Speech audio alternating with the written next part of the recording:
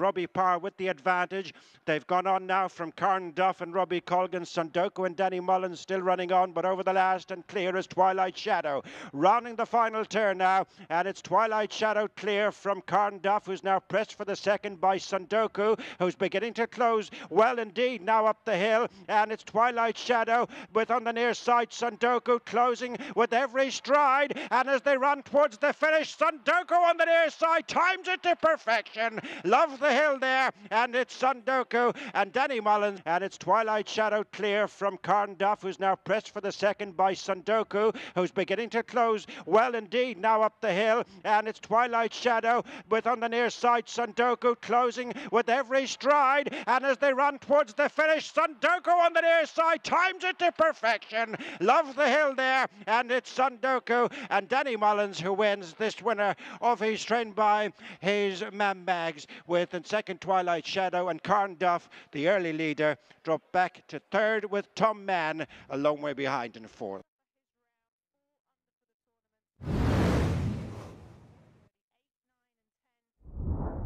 Mystic Princess in between horses, Annie All and Bell of the Ball the outside. One Cancali is trying to run on with more than ever, and then Personal Shopper racing round the home turn now, and it's Mystic Princess chased up the hill by Bell of the Ball. On the inside is Annie Olin, and then comes more than ever, it's Mystic Princess from Bell of the Ball. There's a couple of lengths between them, and it's going to stay that way. Mystic Princess, Derek Fox beat Bell of the Ball, Annie Olin, One Cancali, and then more than ever, and on the inside, Personal Shopper. Mystic Princess in between horses, Annie All and Bell of the Ball the outside. One Cancali is trying to run on with more than ever, and then Personal Shopper racing round the home turn now, and it's Mystic Princess chased up the hill by Bell of the Ball. On the inside is Annie Olin, and then comes more than ever, it's Mystic Princess from Bell of the Ball. There's a couple of lengths between them, and it's going to stay that way. Mystic Princess, Derek Fox beat Bell of the Ball, Annie Olin, One Cancali, and then more than ever, and on the inside, Personal Shopper.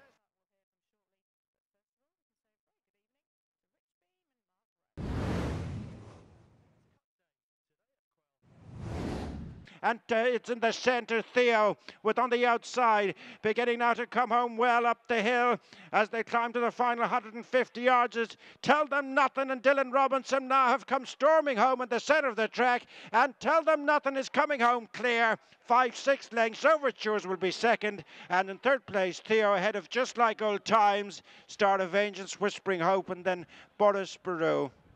And it's in the centre, Theo, with on the outside, beginning now to come home well up the hill as they climb to the final 150 yards. It's Tell Them Nothing and Dylan Robinson now have come storming home in the centre of the track, and Tell Them Nothing is coming home clear. 5-6 lengths. Overtures will be second, and in third place, Theo ahead of Just Like Old Times, Star of Vengeance, Whispering Hope, and then Boris Peru.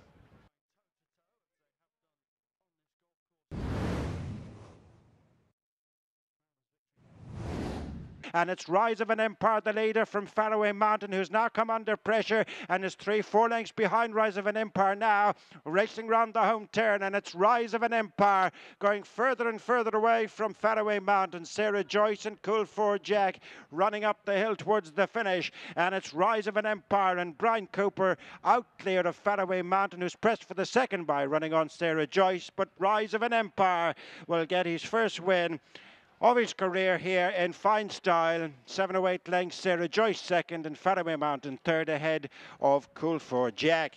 And it's Rise of an Empire, the leader from Faraway Mountain, who's now come under pressure and is 3-4 lengths behind Rise of an Empire now, racing round the home turn. And it's Rise of an Empire going further and further away from Faraway Mountain. Sarah Joyce and Cool for Jack running up the hill towards the finish. And it's Rise of an Empire and Brian Cooper out clear of Faraway Mountain, who's pressed for the second by running on Sarah Joyce. But Rise of an Empire will get his first win of his career here in fine style. 7 or 8 lengths, Sarah Joyce second, and Faraway Mountain third ahead of Cool for Jack.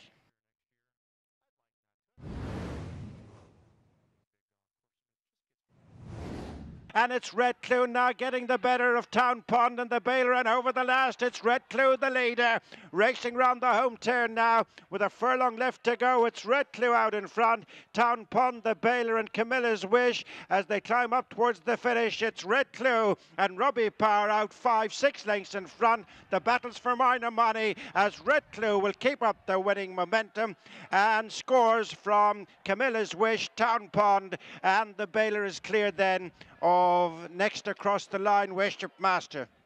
And it's Red Clue now getting the better of Town Pond and the Baler, and over the last it's Red Clue the leader, racing round the home turn now with a furlong left to go. It's Red Clue out in front, Town Pond, the Baler and Camilla's Wish as they climb up towards the finish. It's Red Clue and Robbie Power out 5-6 lengths in front. The battle's for minor money as Red Clue will keep up the winning momentum, and scores from Camilla's Wish, Town Pond and the Baler is cleared then of next across the line Worship Master.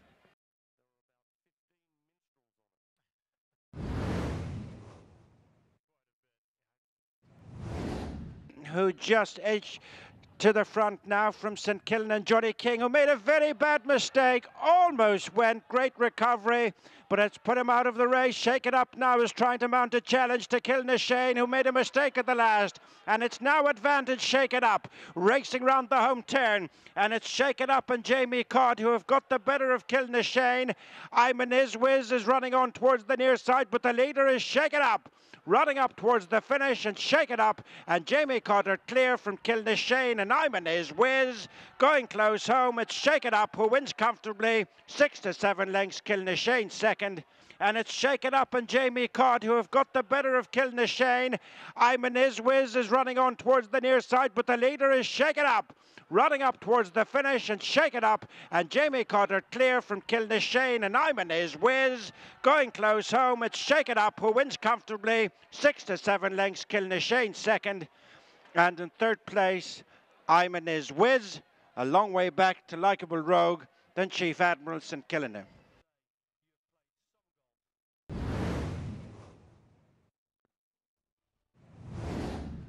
As the early leader gives way, Old Duck or No Dinner, and then River Doon and Leopard's Leap as Bertie Bell on the outside. Under Declan Lavery draw alongside the Storyteller and Luke McGuinness. They're locked together now as they climb the hill. And on the left-hand side, the Storyteller. On the right-hand side is Bertie Bell, still locked together. Running up towards the finish now. Head-to-head as they hit the line. Bertie Bell on the near side might just have got his dues after 3 previous seconds. Has put it up to the judge with the Storyteller. They're clear from River Doon, Leopard's Leap and Old Duck or No Dinner. As the early leader gives way, Old Duck or No Dinner, and then River Doon and Leopard's Leap as Bertie Bell on the outside. Under Declan Lavery draw alongside the Storyteller and Luke McGuinness. They're locked together now as they climb the hill. And on the left-hand side, the Storyteller. On the right-hand side is Bertie Bell, still locked together. Running up towards the finish now. Head-to-head as they hit the line. Bertie Bell on the near side might just have got his dues after 3 previous seconds. Has put it up to the judge with the Storyteller. They're clear from River Doon, Leopard's Leap and Old Duck or No Dinner.